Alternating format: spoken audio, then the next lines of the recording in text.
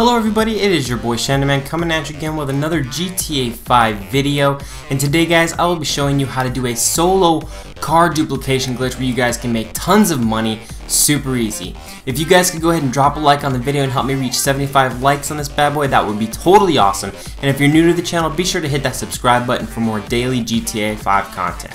Now let's get into it. First thing you guys need to do is get any random vehicle off the street that you can. The specific vehicle does not matter, however there are some vehicles that will end up selling for more, so just grab one that you know will be worth a lot. I didn't do that in this case, I just grabbed a random one so I could show you guys this as quick as possible, but go ahead and take it all the way down over to Los Santos Customs. Once you've gotten into Los Santos Customs, you guys need to go ahead and trick the vehicle out with as many mods and things as possible so it will end up selling for the most money that you can. As you can see here, I'm just throwing every kind of random thing onto the vehicle that you can. The crew color and chrome paint jobs is what's going to help you sell for the most, but just add every kind of mod imaginable. And then the next step, guys, is you need to make sure that you already have a Karen Rebel sitting in your garage, or buy one before you start doing this glitch. Next, what you're going to want to do is go over to the Lost and Theft Prevention menu.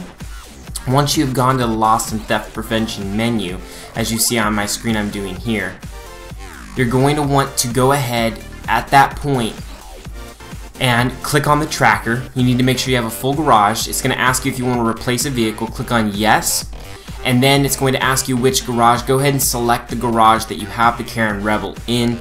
At first I did not select the correct one, so then I backed out and redid it so that I did actually have myself hovering on the Karen Rebel. So once you have selected the vehicle and you're hovering over the Karen Rebel, do not click it, but just be hovering. Go ahead and go to the Xbox Game Store and then start spamming A as soon as the black menu comes up. You will actually have sold your vehicle, or put a tracker on it rather, and then you're going to the Xbox Game Store. As soon as you get to the Xbox Game Store, you just need to back out of that store, and when you spawn back in online, you've actually duplicated the vehicle. Now all you have to do once you have duplicated the vehicle is simply do this over and over again with more and more Karen Rebels till you have a complete garage, and then simply just go to Los Santos Customs and sell each one of them. But you can see on your screen here I did duplicate the vehicle. It works very simple and it's very easy to do.